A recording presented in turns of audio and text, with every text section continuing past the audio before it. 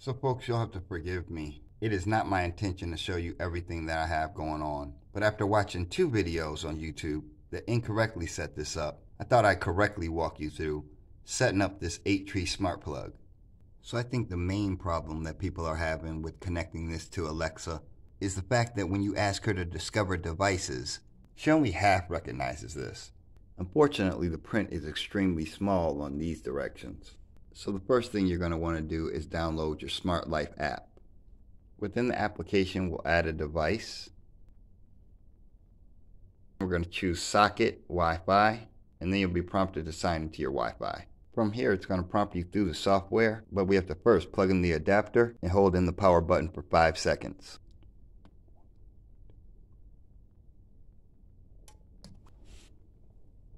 Here we want to confirm that the indicator is blinking, which it is. You'll determine if by looking at it if it's blinking slowly or blinking quickly, and I would say mine is blinking quickly, and then it says it's being added.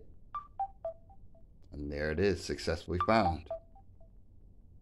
And as you can see, it connects to Alexa automatically. So guys, that's the quickest way I found to hook up the EIGHTREE smart plug to your Alexa. I want everybody to have a great day, and I'll see y'all in the next one. Peace, ma.